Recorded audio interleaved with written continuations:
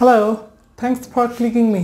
Dear brothers and sisters, hope you've been predefined by the grace and mercy of Almighty Allah, especially in this Ramadan month. প্রিয় শিক্ষার্থীরা, তোমরা যে যেখানে আছো, যেভাবে আছো, নিশ্চয়ই ভালো রয়েছো। আজকে চলে আসলাম আমরা রিলেটিভ প্রোনাউনের দ্বিতীয়তম ক্লাসে। আজকে অত্যন্ত গুরুত্বপূর্ণ বিষয় তোমাদেরকে শেখাতে চলেছি, তাই ভিডিওটি প্রথম থেকে শেষ পর্যন্ত মনোযোগ সহকারে দেখতে থাকো। আর তোমরা যারা এই ভিডিওটি নতুন দেখছো তারা অবশ্যই আমার এই চ্যানেলটি সাবস্ক্রাইব করে রাখো, লাইক করে রাখো, যাতে নতুন নতুন ভিডিও আপলোড হওয়ার সাথে সাথে তোমাদের কাছে নোটিফিকেশন চলে যায়। তাহলে চলো সময় নষ্ট না করে আজকের ক্লাসটি শুরু করি। আজকে আমরা জাস্ট যে লোকটি, যে মানুষটি, যে ব্যক্তিটি, যে ডক্টরটি, যে কার্পেন্টারটি, যে ড্রাইভারটি, এই এতটুকুই শিখব এবং এতটুকু ফ্রেজের সাথে আমরা কিভাবে লম্বা সেন্টেন্স তৈরি করি, কিভাবে সেন্টেন্স মেকিং করি সেটা শিখব। যদিও বা তোমরা যারা নতুন আজকে ক্লাসটি, তারা হয়তো বুঝতে একটু সমস্যা হবে, তবে তোমরা পূর্বে যে ক্লাসটি রয়েছে ক্লাস 1 সেটা দেখে আসো, তারপর এটা দেখতে থাকো। দেখো, যে লোকটি, যে মহিলাটি, যে ছাত্রটি, যে পুলিশটি বা যে পুলিশ, রাইট? সো এখানে প্রত্যেকটা শব্দের প্রথমে যে রয়েছে, আর এই যে হচ্ছে হু মানে কে কারা আমরা জানি, বাট রিলেটিভ প্রোনাউন হিসাবে যখন ইউজ করব তখন তার অর্থ হয়ে যাবে যে যারা, এবং হু সিঙ্গুলার এবং প্লুরাল দুই ক্ষেত্রেই ইউজ হয়। সো এখানে যে লোকটি, যে মহিলাটি বলতে সিঙ্গুলারকেই নির্দেশ করে, ইন্ডিকেট করে, তাই আমরা এখানে হু ব্যবহার করেছি। দেখো, the man who, the lady who, the student who, the police হু। তাহলে যে লোকটি, যে মানুষটি, যে ছাত্রটি। প্রিয় শিক্ষার্থীরা, এবার আমরা এক একটি সেন্টেন্স বানাবো। সেন্টেন্স বানাতে গিয়ে আমরা একটা জিনিস লক্ষ্য করি, সেটা হচ্ছে প্রথমে রয়েছে সাবজেক্ট, তারপরে রয়েছে ভার্ব, তারপরে রয়েছে অবজেক্ট, প্লাস আরেকটি নতুন সেন্টেন্স মানে আরেকটি সাবজেক্ট, ভার্ব এবং অবজেক্ট, রাইট? সো এখানে যে সেন্টেন্সটি করার জন্য স্ট্রাকচার দেওয়া হয়েছে subject, verb, object. New sentence বলতো সাবজেক্ট, ভার্ব, অবজেক্ট। চলো আমরা বিষয়টি ভালোভাবে বোঝার চেষ্টা করি। যে লোকটি আমাকে ভালোবাসে, রাইট? যে লোকটি আমাকে ভালোবাসে সে আমার বস, রাইট? দারুণ কথা। আমরা যদি যে শব্দটি বাদ দিই তাহলে কি হচ্ছে? লোকটি আমাকে ভালোবাসে, সে আমার বস। খুব সহজেই ইজিলি অর্থ প্রকাশ পেয়ে যাচ্ছে, রাইট? বাট যে শব্দটি এমনভাবে ইউজ করা হয়েছে যে কথার যেমন রিদম আসছে এবং এক্সপ্রেশনটাও সুন্দর আসছে।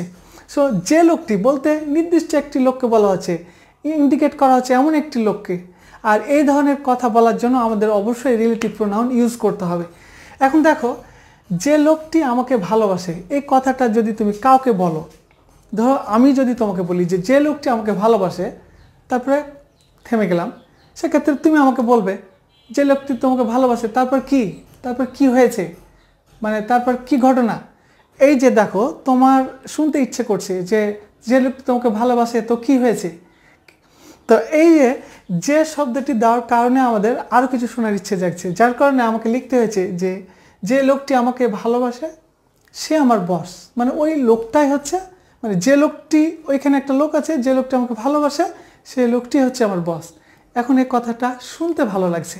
আমরা চলে যাই ইংরেজিতে। দেখো, দ্য ম্যান হু, যে লোকটি, আমরা ইচ্ছা করলে হু দিতে পারি, না দিতে পারি। যদি না দেই তাহলে নর্মাল হয়ে গেল সেন্টেন্সটি।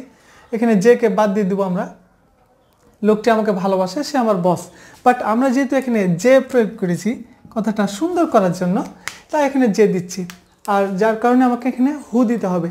এবং দ্য ম্যান হু, এটা পুরোটাই হচ্ছে সাবজেক্ট, এবং তারপরে রয়েছে কি ভার্ব, এবং তারপরে রয়েছে অবজেক্ট। তাহলে আমার এই স্ট্রাকচার অনুযায়ী এতটুকুই শেষ। বাট এই হু লাগার কারণে, হু বসানোর কারণে আমাদের আরও কিছু শোনার ইচ্ছে জাগছে, যার কারণে পুনরায় আবারও নিউ একটা সেন্টেন্স এসেছে। আর আরেকটি নিউ সেন্টেন্স আসা মানে সাবজেক্ট, ভার্ব, অবজেক্ট আসা, রাইট? তাহলে দেখো, the man who loves me, যে লোকটা আমাকে ভালোবাসে, ওই লোকটা বলতে সে, যার কারণে এখানে ব্র্যাকেটে আমি হি দিয়েছি। এটা দেওয়ার কোনো প্রয়োজন নেই, বোঝানোর জন্যই আমি জাস্ট হি দিয়েছি। সো সে লোকটাই ইজ মাই বস, রাইট? যে লোকটা আমাকে ভালোবাসে সে এখনই আমাকে ফোন দিতে পারে। The man who loves me may call me right now. The man who loves me has vast wealth. মানে যে লোকটি আমাকে ভালোবাসে তার অনেক সম্পদ রয়েছে। যে লোকটি আমাকে পছন্দ করে সে একজন বিপজ্জনক লোক। The person who loves me is a danger person. যে লোকটি আমাকে সম্মান করে সে আমার ছোট ভাই। The person বা the man বা the boy বা the students respects me is my younger daughter is your student. অনেক অনেক আমরা সেন্টেন্স এখানে বানাতে পারি। এরপরে দেখো the man who is there, যে লোকটি সেখানে আছে, যে লোকটি সেখানে আছে, যে লোকটি এখানে আছে, যে লোকটি ডানে আছে, বামে আছে, সামনে আছে, পিছনে আছে, বাসে আছে, রেস্টুরেন্টে আছে। তাহলে আমরা এভাবে অনেক ইংলিশ বানাতে পারি। যদি তোমাকে বলি যে লোকটি মাঠে আছে, তখন তুমি আমাকে বলবে যে লোকটি মাঠে আছে তো কি হয়েছে, আরও কিছু শোনার ইচ্ছে জাগছে, রাইট। যদি বলি লোকটি মাঠে আছে তাহলে আর তোমার কিছু বলার থাকবে না। বাট আমি যদি বলি যে লোকটি রেস্টুরেন্টে আছে, যে লোকটি অফিসে রয়েছে, যে লোকটি বাইরে রয়েছে, যে থাকলেই মনে হচ্ছে কিছু একটা জানার ইচ্ছে জাগছে। এটাই হচ্ছে রিলেটিভ প্রোনাউনের মজার ম্যাজিক। সো যে লোকটি সেখানে আছে, the man who is there, the man who is here, the man who is to the right, the man who is to the left, the man who is at restaurant, the man who is under the tree, the man who is in the room, the man who is outside. অনেক ইংরেজি বলতে পারি। তাহলে কি the man who is outside of the office may call me right now. যে লোকটি আমার অফিসের বাইরে আছে সে আমাকে এখন কল করতে পারে। The man who is at the stage is the leader of this universe. এবার তারপরে দেখি যে মহিলাটি আমাকে সাহায্য করেছিল, একটা পাস্ট টেন্স দিয়েছি।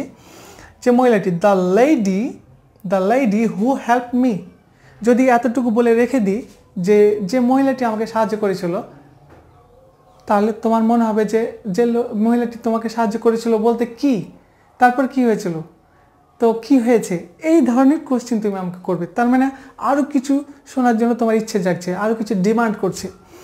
সো আমরা যদি এই হু না দেই তাহলে কী হবে, মহিলাটি আমাকে সাহায্য করেছিল, দ্যাটস ইট, সে আজ মৃত, মানে সে আজকে মারা গিয়েছে ধরো, রাইট। বাট আমরা যে শব্দটি ইউজ করেছি এখানে, তাহলে কি হচ্ছে the lady who help me, ওই মহিলাটি, এখানে সি হবে, ওই মহিলাটি হচ্ছে কি ইজ ডেড নাও, সেই মহিলাটি আজকে মৃত। আরেকটি আমরা সেন্টেন্সে চলে যাব, the boy who has bike, মানে যে বালকটির বাইক রয়েছে, যে বালকটির বাইক রয়েছে। এভাবে যদি আমি ব্রেক করে দিই তাহলে তুমি আমাকে জিজ্ঞেস করবে যে হ্যাঁ তো কী হয়েছে, তার বাইক হয়েছে, বাইক আছে, তো কি এমন হয়েছে, তাহলে আরও কিছু শোনার জন্য ডিমান্ড করছে এখানে। আর যদি আমরা হু না দিই তাহলে ব্যাপারটা এরকম হবে, দ্য বয় হ্যাজ বাইক, বালকটির একটি বাইক আছে, মে কাম নাও, সে এখন আসতে পারে। বাট আমরা যেহেতু রিলেটিভ প্রোনাউন ইউজ করেছি সেক্ষেত্রে হবে the boy who has bike, যে বালকটির একটি বাইক রয়েছে, সে বালকটি মে কাম নাও, সে বালকটি এখন আসতে পারে। প্রিয় শিক্ষার্থীরা, তোমরা নিচে এই সেন্টেন্সটি দেখে নাও, যে বালকটির একটি বাইক আছে সে এখন আসতে পারে। প্রিয় শিক্ষার্থীরা, প্রথম ক্লাসকে সবসময় ফোকাস করবে, কারণ প্রথম ক্লাসে যেগুলো শেখানো হয়েছে সেগুলো থেকেই আমরা বিভিন্ন গ্রুপকে বের করে এক একটি ক্লাস বানাবো, যার ধারাবাহিকতায় আজকের ক্লাসটি হচ্ছে দ্বিতীয়তম ক্লাস। তাহলে পরবর্তী ক্লাসগুলো সেই প্রথম ক্লাস থেকে আসবে। তোমরা যারা এখনও আমার প্রথম ক্লাসটি দেখোনি, অর্থাৎ রিলেটিভ প্রোনাউনের ফার্স্ট ক্লাস, সেই ক্লাসটি তোমরা দেখবে এবং পরবর্তীতে সেকেন্ড, থার্ড, ফোর্থ ক্লাসগুলো হবে, সেগুলোও দেখতে থাকবে। নেক্সট ক্লাস দেখার আমন্ত্রণ জানিয়ে এই ক্লাসটি এখানে শেষ করছি। আর অবশ্যই ভিডিওটি শেয়ার করবে, সাবস্ক্রাইব করবে যদি নতুন হয়ে থাকো, আর কোনো কিছু জানার থাকলে কমেন্ট সেকশনে সেখানে লিখে দেবে। ভালো থাকবে, সুস্থ থাকবে। আসসালামু আলাইকুম।